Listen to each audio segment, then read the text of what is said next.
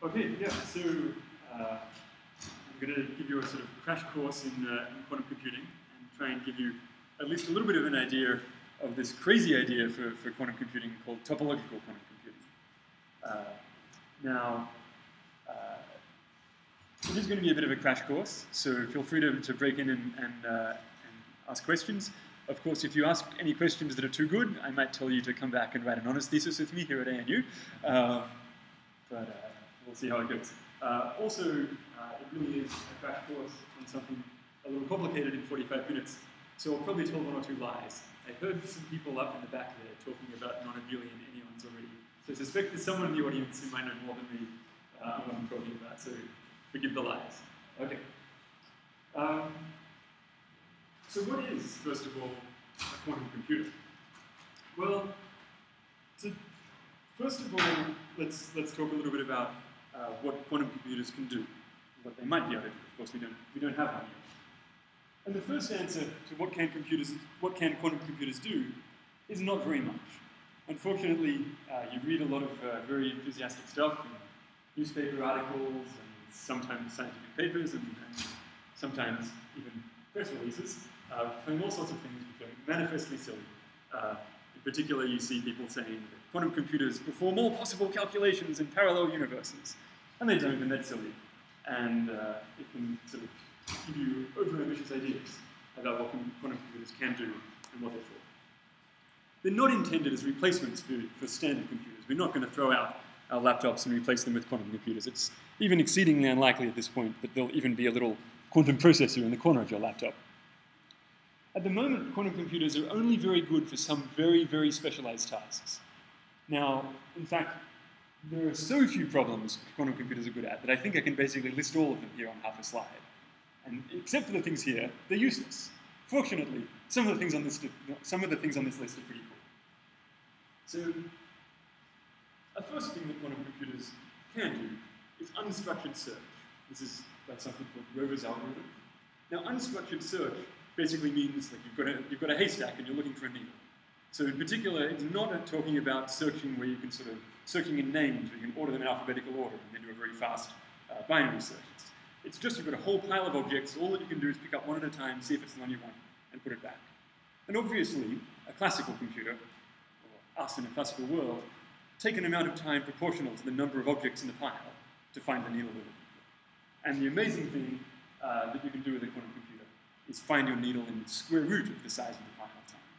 Okay? Completely ridiculous. But that's one of the first things. Unfortunately, unstructured search isn't something that we actually do very often. So that one's not something we do. A kind of cool problem that quantum computers can do quickly is the discrete log problem. So take some finite group and think about two elements, G and H, in your finite group.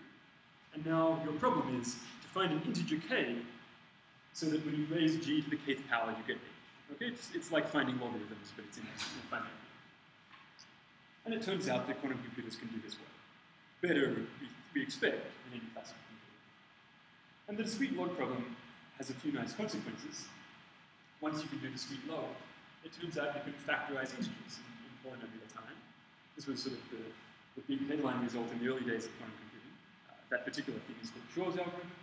And a nice consequence of being able to do integer factorization fast is that you can break most commonly used encryption today.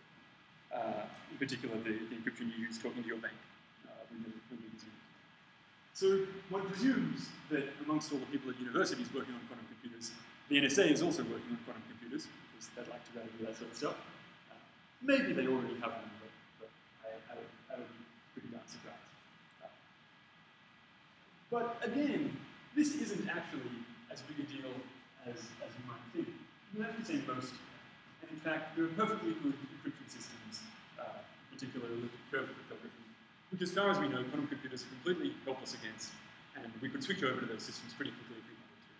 So it's some fun mathematics that you can do with factorization. But the real world application is maybe not so important. Okay, the final thing that quantum computers are good at is absolutely fabulous. Quantum computers can simulate other quantum systems efficiently. And, well, what's the point of that? Well, I mean, it would be fantastic. It would be absolutely revolutionary to be able to do this sort of stuff. At the moment, You guys probably know what superconductors are, these materials that carry electricity with no resistance. They only work at very cold temperatures. You've got to carry around your liquid nitrogen, maybe even colder, I don't remember, to make them work. And it would be lovely if we could have superconductors that just worked at room temperature. You could do all sorts of fancy things. But at the moment, there's not really a good way to go about trying to find a room temperature superconductor. You put a bunch of minerals in your cooker, and you cook it, and then you see if it superconducts. And there's not really that much theory that lets you predict ahead of time whether some particular material is going to be good or not. And having a quantum computer would let you do something new. It would let you think up some potential new design for a room temperature superconductor and try it out in a computer without actually having to do anything in the real world. And that's just one example. There are lots and lots of things in physics and in biology and lots of other sciences where a quantum computer would be potentially extremely useful. Okay. So that's a little bit about what we might want quantum computers for. Let me now try to tell you what actually quantum computer is and what's required. So I'm going to do this by first of all telling you what a classical computer is, in part because it's not immediately obvious what a classical computer is according to a mathematician, if you've only ever interacted with real-world computers rather than mathematicians' versions of what a computer is. And I'm going to try and just go along side by side. On the left side of the slides, I'm going to tell you about the classical world. On the right side of the slides, I'm going to tell you about the quantum. So first of all, what is a classical circuit? Well, a classical circuit is a function that takes some string of bits, zeros and ones, maybe n of them, and outputs another string of bits, zeros and ones, maybe n. But it's not just an arbitrary function from n strings to n strings. We have to specify this function in a particular way. We have to build it out of some standard gates. So it doesn't really matter what the standard gates actually are, but you might imagine you know about Boolean functions and an XOR and not. So here's a little circuit, and the idea is that you send in the input on the left, and the input passes through these gates as it goes from left to right, and you get an output out of it. So for example, if you send in a word 110, let's see what will happen. The 1, 1 will go into the AND gate and spit out another 1, and then what will we have? We'll have need a little pointer. After the AND gate, we'll have a 1, and the bottom string will have a 0. So that 1 and the 0 will go into the exclusive OR gate, and that'll come out as a 1. So the first bit of the output will be a 1.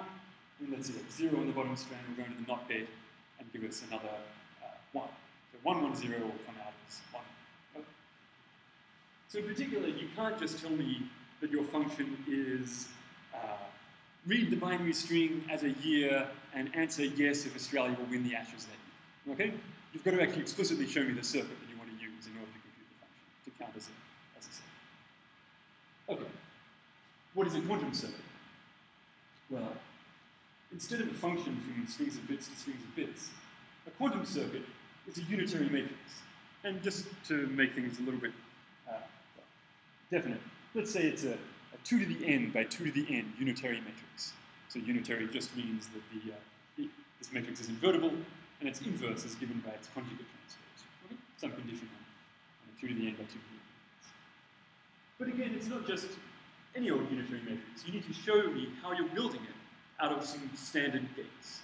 And what are those standard gates? Well, it's just some finite collection of small unitary matrices which I'm going to sort of let you use as building blocks. And then you've got to specify how you build your big matrix just out of those building blocks. Now, in the classical case, it was sort of obvious what it meant to build a function out of building blocks.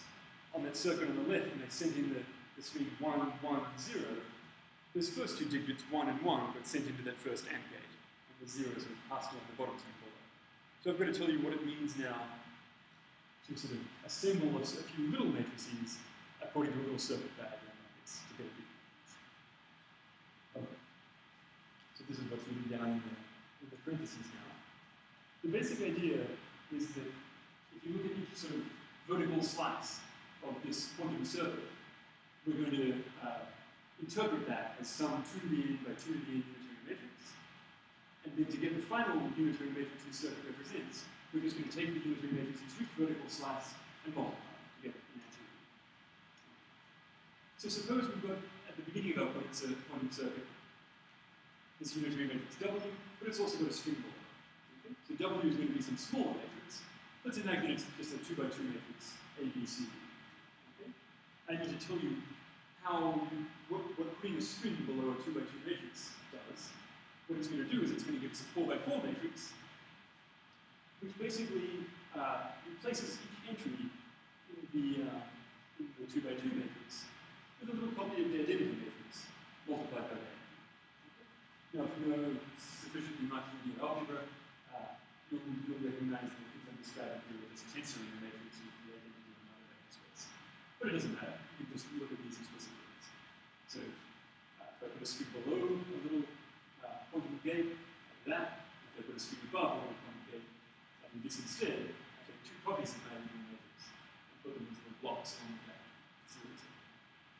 Okay? So those are the rules. You've got some standard set of quantum gates. It's called W, V, Z. It doesn't really matter exactly what they are.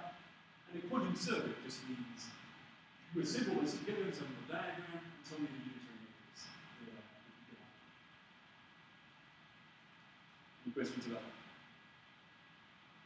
Classical circuits work with strings of bits with just functions on finite sets. And quantum circuits work with complex vectors and act on the level of unrelated. So, we've talked about circuits, next let's talk about algorithms, and then let's talk about computers. Maybe I'm using these words in not exactly the formal sense. A classical algorithm.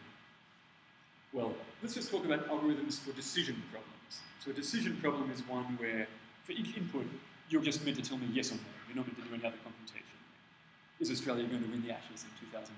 Yes or no? Well, a classical algorithm is a family of quantum circuits, one for each n, and each of the nth quantum, I wrote quantum circuit, of course I should be classical circuits. A classical algorithm is a family of classical circuits, f subscript n, and the nth circuit takes a string of n binary bits and outputs a single 0 or 1. Okay? But there's an important restriction here, that this family of classical circuits doesn't get too complicated. Okay, if I'm looking at the nth circuit, it's not allowed to use more than p of n gates in the circuit, where p is some polynomial. Okay, so as n increases, you're not allowed to just make exponentially complicated circuits as the size of the input space goes up. You're only allowed to make relatively small circuits, polynomial size circuits, depending on the size of the input. Okay, so then what's a quantum algorithm in this sense? Well, it's just the same definition with classical replaced by quantum. It's a family of quantum circuits that is a collection of unitary matrices U sub n. The nth matrix is 2 to the n by 2 to the n. And again, they're at most polynomially complicated. So using our fixed set of gates, each U sub n can be built using only polynomially many of the standard gates. Yep. But you're saying without this polynomial restriction, it would still be reasonable across everything. Yeah. Yeah. Somehow restricted to this class. Yeah, I mean, I should have written here a classical polynomial time algorithm or something like that. But yes. Okay. So, finally, what do you do with an algorithm? Well, you run an algorithm. So, what does a classical computer do? Well, if we have some input, let's call it x, it's got length n, all that a classical computer does is prepares the nth circuit in the algorithm, f sub n, and applies that nth circuit to our input, and we get out a 0 or 1, and that's our yes or no answer. So let's give an example of an actual decision problem and a family of circuits that answers it. Let's ask the very simple question, is x greater than or equal to 8? So here, little x is the number represented by the binary string capital X. Okay? So how can you decide if a binary string represents a number greater than or equal to 8? Well, it's pretty simple. All that you have to do is you can ignore the lowest 3 digits, because that just tells you what the number is mod 8. And then if any digit above the third one is 1, then certainly our number is bigger than 8. Okay? 16 binary is 1, 0, 0, 0. All we need to do is check if there's a high bit. So we can just use this family of circuits. Take the first three inputs down at the bottom and just ditch those, we don't care about those, and then use a sequence of OR gates to just check whether any one of the other bits is turned on and answered up. And you can see that this is certainly a polynomial family of circuits. In fact, it's a linear family of circuits. For the nth circuit, we need exactly, I guess here there were 7 inputs and we needed 3 OR gates. For the nth circuit, we need n-4 gates. Okay? Maybe you should count these throughout the inputs as a sort of gate as well. Okay. A quantum computer has to do something a little bit more complicated, or at least something a little bit less familiar. So what do? We take our input data, which is just a classical string of bits, okay? And so that's our capital X, and we sort of promote it to a sort of corresponding quantum object, which is just a vector in some vector space. So I'm going to write V subscript X, which is just the X basis vector in C to the 2n, the 2 to the n dimensional vector space. So you read your input as a number and just write down that number basis vector in our vector space. Okay. So then the quantum computer, once it's seen the size of the input n, it prepares the corresponding unitary matrix U subscript n. It multiplies the unitary matrix in the vector. You get some new vector in C to the 2 to the n. And then finally it has to do something called measuring the first bit of the output, which is definitely an unfamiliar thing, but let me just say precisely what it means here, that you can ignore it. Right? It's something that really sensibly corresponds to doing a measurement. Okay, let's say it quickly. So we've got this vector space C to the 2n, with basis indexed by strings of binary digits, n digits long. Okay? So there's a subspace of that space spanned by the basis vectors for strings starting with a 1 and continuing up. It's a half-dimensional space. So let's think about the projection from C to the n to the subspace of strings starting with 1. And then we just calculate this now. We put our output unitary matrix by the vector n, and we just calculate the inner product of U applied to V with U applied to V, and then cut down that to the compute that inner product. We look at its absolute value squared. A little bit of thought shows you that this number, this absolute value squared, is actually always a number between 0 and 1. And if that number is above 2/3, you say that the algorithm is saying yes. And if the number is below 1/3, you say the algorithm is saying no. Okay?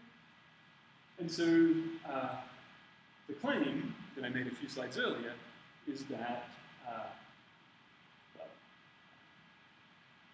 I guess none of the problems that I showed you earlier were actually decision problems with yes and no answers. They're things about factoring integers and so on. But you can convert them into decision problems, and the claim is that there really are quantum algorithms that solve those problems that we have before. What I'm not going to do today is tell you anything about how you actually implement those decision algorithms. Okay. One question you might ask is, what if this number is between 1/3 and 2/3? What does that mean? Well, that's just saying that you haven't actually written down an algorithm for this problem. Okay? Any algorithm that sometimes outputs 1/2 just isn't an algorithm that answers a decision problem. Okay? We're only interested in ones that always give results between 1/3 and 2/3. Sorry. Below 1/3. Okay, so that was all pretty abstract, this description of what a classical computer is and what a quantum computer is. But somehow, up there, the thing that you should come away with from that description of a quantum computer is that the programmer, the person who invents Grover's algorithm, Shor's algorithm, or some new exciting algorithm to solve a new type of problem, is going to come along to us, the engineering people, and say, here's a big unitary matrix, or rather, here's a family of bigger and bigger unitary matrices, Your job is to be able to very efficiently apply these unitary matrices to arbitrary vectors in the appropriate vector space and tell me the answer. Well, not quite tell me the answer, tell me this measurement number that we just talked about. Okay. And so this is sort of the task of building a quantum computer. It's to work out a way of efficiently and accurately applying unitary matrices to vectors. Okay, that's in some sense all that it is to do. But now, of course, you guys know how to take a matrix and multiply it by a vector. Okay, doesn't that make you guys all quantum computers?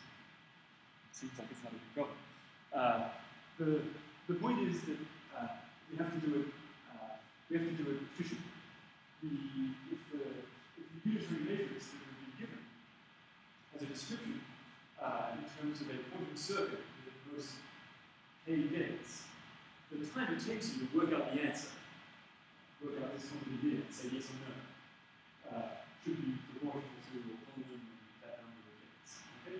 And if you stop and work it out and think very carefully about what you have to do in order to multiply out unitary matrices and do it accurately enough to give this answer, you'll discover that you couldn't do that in polynomial time number of gates. So at least you don't know how to do it using excellent capabilities. So that's the truth. The quantum computer needs to efficiently apply unitary matrices. Now, there are quite a few proposals out there for ways to build a quantum computer.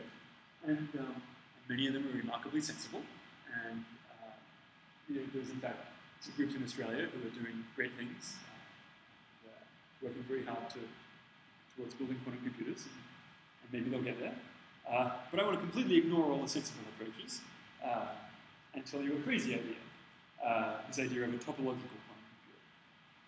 Now, before you get upset that I'm telling you crazy things instead of sensible things, let me just say that this is a crazy idea in the sense that it's much less likely to work, that is, achieve a working quantum computer than the sensible approaches. But if it doesn't work, or well, whether it works or not, it's going to work or not for mostly independent reasons than the reasons why the sensible approaches are going to work or not. Okay? So, given that there are lots of us, we should try several things at once. Maybe the sensible approaches are going to run into a hurdle that this approach can just get right. Okay. So here's where we get to some physics, and physics is not my strong point. So if you're looking for lies in what I say today, the lies are going to be in the next couple of slides. But I'll try and, as quickly as possible, get back to the mathematics, or slightly further. Okay. So there's this amazing device that a few people in the world are capable of building, which exhibits this thing called the fractional quantum Hall effect. So the Hall effect, first of all, is something that we've known about for a long time, 100-something years. It's basically just that if you take a wire and run a current down it, and then apply a magnetic field across the wire, you've now got charges moving down the wire in a magnetic field, and so they experience a force to the side. And what you'll see is that if you measure the voltage across the thickness of the wire, you'll see a little potential difference across the wire, basically because the charge carriers moving down the wire are being pushed to one side of the wire preferentially over the other side because of the magnetic field. Okay? That's the Hall effect. Now, the quantum Hall effect was discovered much later, and it's an amazing thing where you do this in a super cold wire and an extremely high magnetic field. And when you now look at the graph of say that voltage you see across the wire as a function of some other parameter, say the magnetic field, instead of it just being a linear function, as the magnetic field gets stronger, the voltage gets higher, you start seeing these little steps instead of a straight line, these little integer steps. It goes up in one step, and then it's constant. And it goes up in one step, and then it's constant. It goes up in one step, and then it's constant. And that was the integer fractional, the integer quantum Hall effect. And then a little while later, some people managed to zoom in right down to the very first couple of integers, 0, 1, and 2, and see what this little graph looks like, that voltage versus that magnetic field. And what they discovered is that there are funny steps, funny rational numbers. There's a step at 12 fifths, there's a step at 5 halves, as well as the steps at And something very strange is going on in these systems. And one attempt to explain what's going on in some of these systems is a topological quantum field theory. Now, you might have got the impression from my slides earlier that I actually think about quantum computers. I don't really think about quantum computers. I think about topological quantum field theories. These are bits that I know about. So let's talk about a little bit more physics before we try and say something about topological quantum field. So what do these devices look like? You've got these two slabs of crystal. They're both gallium arsenide, but you've done some fancy stuff to them, whatever. And in between the interface of these two slabs, there's an electron gas that's trapped in this interface. And if you do things right, this electron gas is constrained to a little puddle, a little region in the interface. It's a two-dimensional physical system. Nothing interesting is going on in the slide at all. And for the sake of making things interesting, although in practice this is extraordinarily difficult, let's arrange this puddle as little holes. So I'm going to think about this picture. Okay? Something interesting is going on in the ground region. It's a little piece of it.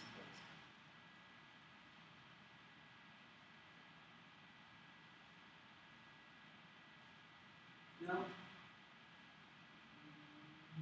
what's quantum mechanics? Well, quantum mechanics tells you that whenever you have some quantum mechanical system, then its state is described by some vector in some complex vector space, a Hilbert space, a vector space.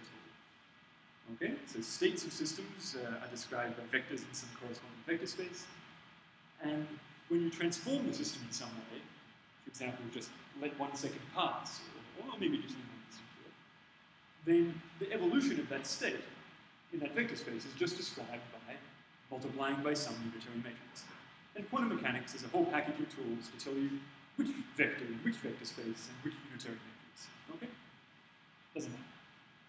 The amazing fact about the fractional quantum Hall effect, first amazing fact, is that if you look at the ground state, so the ground state doesn't mean this entire vector space that we're talking about, but just the piece of it that corresponds to the lowest energy states. So it's an eigenspace of some sort of group operator. Doesn't matter, some subspace. And the first amazing fact is that in these systems, the ground state Hilbert space is bigger than 1 dimension. And this is a very unusual thing. I've heard people say physics abhors a degeneracy, which basically means that ground states are nearly always 1 dimensional. And it's very, very hard to arrange systems in which there's a greater than 1 dimensional ground state. But fractional quantum Hall effect systems are one of the few places in the world where we see this exact degeneracies, where you really do have a more than 1 dimensional Hilbert space. And further, this Hilbert space only depends on the number of holes we have in that puddle. It doesn't depend on the shape of the puddle. It doesn't depend on the shape of the holes. It doesn't depend how the holes are arranged. It just depends on the single integer, how many holes are in this puddle. Okay? And that's itself a sort of extraordinary. So this ground state Hilbert space is going to be the space that we're going to work, that 2 in the n-dimensional vector space that we need in order to do computations. So when you say depends on the number of dimensions. Yeah, the size of the space. In fact, it depends in a sort of strange way. In some of the simplest systems, it's given by taking the golden ratio and raising that to the number of holes and then finding new language. I mean, they're kind of ridiculous formulas for the dimensions. Okay. So this ground state Hilbert space is going to be our computational space, and the reason this is plausible is it's bigger than 1 dimension. In most systems in the universe, you don't have access to bigger than 1-dimensional ground states. You only have 1-dimensional ones, since that's very hard to do. This is the first reason why this is not totally crazy. Okay. So what happens next? Well, let's imagine, and this is definitely a flight of fancy by now. You can't actually do this with a real device in the lab. But let's imagine moving the holes in this puddle about. Okay? Maybe you can sort of apply a voltage on a wire that's sort of hovering above the puddle, and that creates the hole by moving the wires around the puddle. Okay. So if you move the holes very slowly, and then after you've moved them around for a while, you come back to the same position that they were all in before, then the unitary matrix that tells you what happened, in fact, preserves the ground state, and the vector in the ground state stays in the ground state, so you can just forget about the rest of the corpus vector, just focus on this little one. And we get some unitary matrix that maps a vector in that ground state to another vector in that ground state. And the second amazing fact about the fractional quantum effect, this is a fact if you're feeling ambitious and optimistic about how everything works. This unitary matrix doesn't actually depend on the geometry of the motion that you did. You take your two holes and go like this and move them around in a kind of square pattern, you get some unitary matrix. But if you kind of just wander them around, and then you put them back where they started, as long as the topology was the same, they passed around each other the same number of times, you get identically the same unitary matrix. Okay? And this is the second amazing thing about these systems, which potentially makes them good for building quantum computers. Because you can make lots of mistakes. It doesn't really matter the details of how you move things around. As long as the topology is right, the holes move around each other the right number of times, you get the unitary that you're looking for on the maps. So here's a little picture which is meant to represent what you would get if you move the holes around and sort of trace out a picture of the puddle over time as the holes move. Okay? And so this is a braid. You can put it there if you want one there. But here it's sort of there's two spatial dimensions and one time. But the point is that for every braid, you get some unitary matrix. And this unitary matrix really just depends on some isotropic parts. Move these strings around a little bit, as long as they don't pass through each other, you get exactly the same matrix. Yep. That's a fabulous question. Let me get to my next slide. Okay. So, this setup, where for every punctured disk we have some vector space, and for every way of braiding the punctures around we get some unitary matrix. This is more or less, mostly less, a two-dimensional topological quantum field. I mean, there's some extra data as well, but this is an important part of what it means to have a topological quantum field that associates punctured disks to vector spaces and braiding. And now, the amazing fact about TQFTs is that it appears, this is still a conjecture at the moment, but it's a pretty well-supported conjecture, and a lot of people are trying to prove it, is that for most two-dimensional topological quantum field theories, if you give me any unitary on that vector space, we can find some braid that approximates that unitary arbitrarily well. So the unitary operator corresponding to that braid is arbitrarily close to the unitary that you just cooked up and gave. And moreover, if that unitary had a short description as a quantum circuit, that is, it only used a small number of gates, then you can approximate it using a braid that has a small number of crossings in the braid diagram. Okay? Where small means polynomial in the number and stuff. Okay. So putting all these amazing facts together is the topological quantum computer. So we're given our input data, which we're meant to be running our algorithm on. So some string of length n. And we look at n, and we work out how many holes we're going to need so that the vector space for the punctured disk with that many holes is big enough to contain a 2 to the n dimensional vector space. And now, our topological quantum computer goes away and does some engineering and builds some gallium arsenide crystals and sets everything up just right so that we've got a puddle with m holes in it. And now, you take the unitary matrix that your quantum computer scientist gave you as that implements his algorithm, and you pick some braid that approximates it well, and you do that in a way that ensures the braid isn't too long as he can promise that his unitary wasn't too long. And now you initialize the system, sweeping an awful lot on the right just there, but it means that you put your quantum system into the state corresponding to this input data x. And now you just literally braid the holes around in your device. Okay, however you're going to do that. And now you've got the new quantum state of the system, and you perform a particular measurement on it, which gives you this number. Well, really, it it says yes or no, you have to do things a few times, and you get a probabilistic answer. But probabilistically, you can measure that number.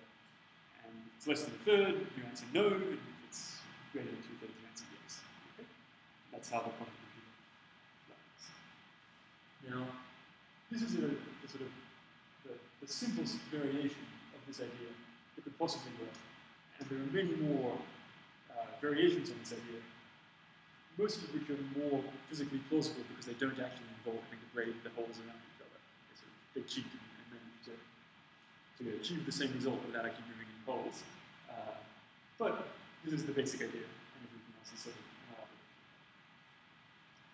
Okay, so a number of actual laboratory groups building real devices, and also a theory group at Microsoft Station Q, which is Steve mentioned are working for a while, are working to sort of implement exactly this and the model of it.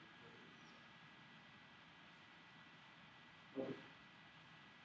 So we said a moment ago here that most two-dimensional TQFTs are good enough in the sense that they approximate arbitrary unit matrices. So what TQFTs are there out there? Well, there are very, very few that we're sure actually appear in physical systems like the crashing quantum Hall effect. In fact, there's one that we're sure appears in a physical system, the crashing quantum Hall effect, and a few more that we strongly suspect appear. But there are more TQFTs. We know of a lot more. But in some sense, there are very few. And this is the main thing that I think about in terms of TQFTs these days. You can describe a TQFT, the way I described it was something that punctured disks gave you vector spaces and the grades gave you maps. It sounds like a kind of topological thing, but you can very precisely pin down just a finite amount of algebraic data that you need to specify to say what a two-dimensional TQFT is, or to exhibit an example. And it turns out that the constraints on the algebraic data are very, very strong. And it's kind of hard, it's extremely hard to invent TQFTs. Not like many objects in algebra where if you've got the axioms and it's easy to just spit out lots of examples, or even spit out whole unclassifiable families of examples. Here we've really got exceedingly few examples of TQFTs. So the two things that I try and do in that direction is try to come up with new ones. Sometimes we have from other sources kind of hints that one might exist, and then there's a problem actually constructing it. But then also to try and classify, not quite all TQFTs, but all TQFTs in certain regimes, maybe with a small number of quasi-particles, or with quasi-particles with small dimensions, or various different ways to make it a more factual. And this uses a surprising, uses mathematics from lots of different areas, which makes it kind of fun. There's algebra, there's combinatorics, there's topology, there's even some moment algebras working in here. I should have said number theory as well, because happily you get to use number theory instead of TQFTs. And what do you see? Well, there are some pretty well understood families of TQFTs. Some of them have come from sort of classical bits of mathematics. If you give me any finite group, I can construct a two-dimensional TQFT for you. So in that sense, there's tons of them. And there are other families coming from quantum groups. But then there are just these sporadic ones that we have very little understanding of. We don't know any really good reasons why they exist. We just have kind of horrendous proofs that these TQFTs really do exist. And so the questions we sort of want to answer about those are, well, do these sporadic, bizarre ones actually fit into families that we haven't seen yet or understood yet, that would make them easier to understand? And then just how many of these sporadic ones are there, if they really are sporadic? Maybe we've found them all already. There's only kind of 7 sporadic ones, like in the classification of, like in other classification problems, there are finite sporadics. Or maybe it's just that we haven't looked very hard yet, and we're only seeing a tiny little corner of this big space of all the TQFTs. And so the thing we've seen so far is just sort of the random crap that falls down the bottom, but actually out there's all sorts of stuff we never know what to do. At this point, we've got this. And then there's a whole lot of questions. For each one of these TQFTs, you can think, well, is it actually useful or not for quantum computing purposes? So you can ask questions like, well, what do you need to know about a TQFT before you know that you can approximate arbitrary unitaries well? How efficient is that approximation? If the unitary is defined in terms of k quantum gates, how long of a brain do I need to approximate it, and then you might try and think about which TQFTs are more likely to be relevant to physics, and try and sort of direct research towards the ones that maybe the physicists and engineers will one day be able to produce on their own. Okay. That's all I have to tell you. Thanks.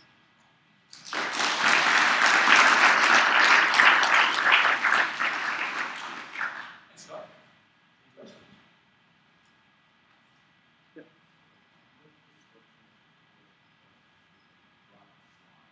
Yeah.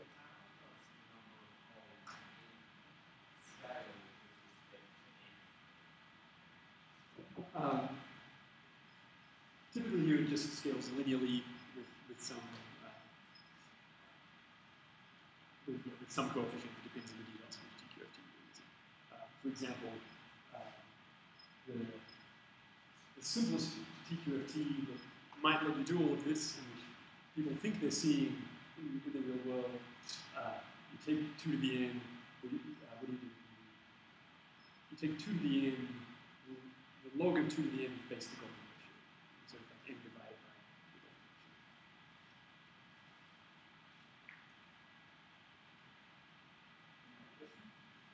ratio. Yeah.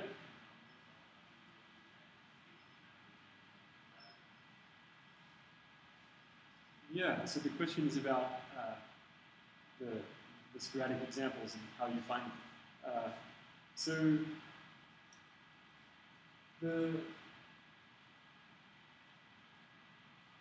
I think the idea of sort of trying to study all TQFTs at once came sort of late in the game, when we'd actually already seen examples coming from a bunch of different places. So things coming from finite groups and things coming from quantum groups.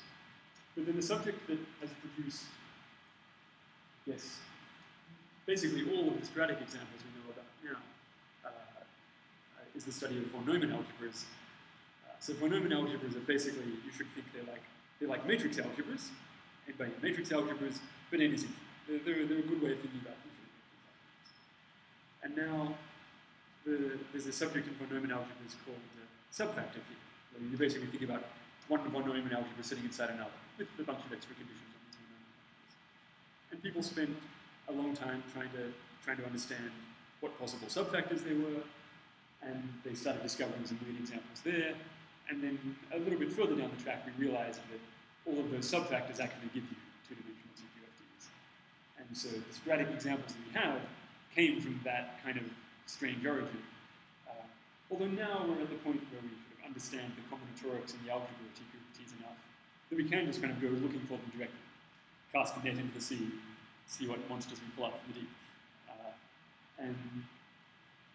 But those sort of fishing expeditions are in some sense really unappealing. We find these sporadic examples which are cool because they're strange and we don't really know what to do with them. But the proofs that the sporadic things we discover that already exist are completely unreliable.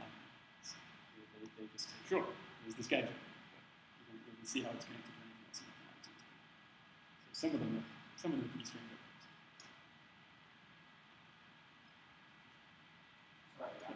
I realized that you are not really talk about science. Yeah. I also realized that you said that the simplistic version actually holds around 1 kilo. Yeah. Is there a possible way you can simply visualize that? Is that something? Well, I mean, you can imagine.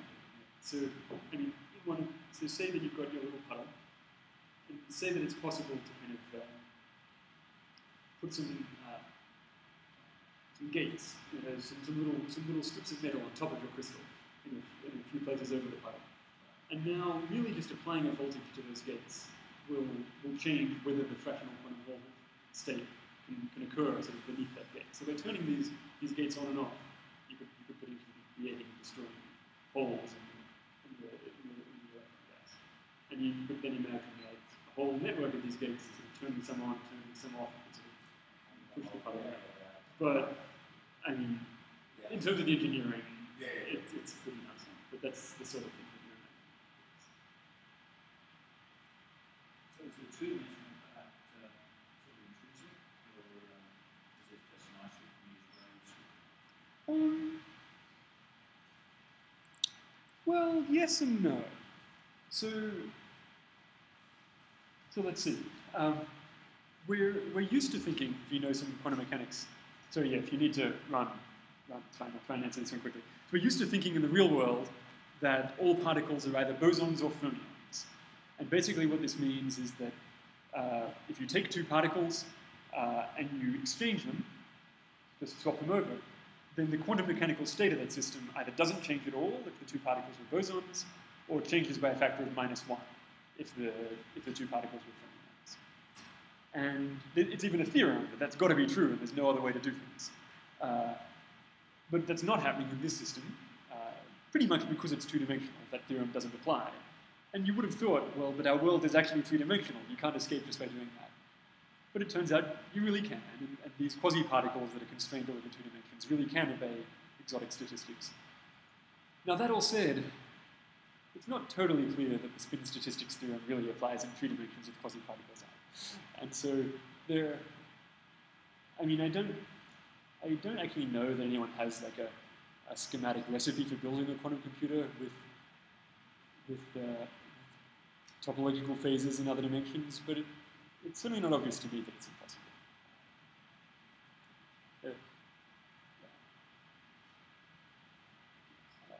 I mean, we have much better sort of laboratory examples of topological phases of matter in two dimensions than we do in any other dimension.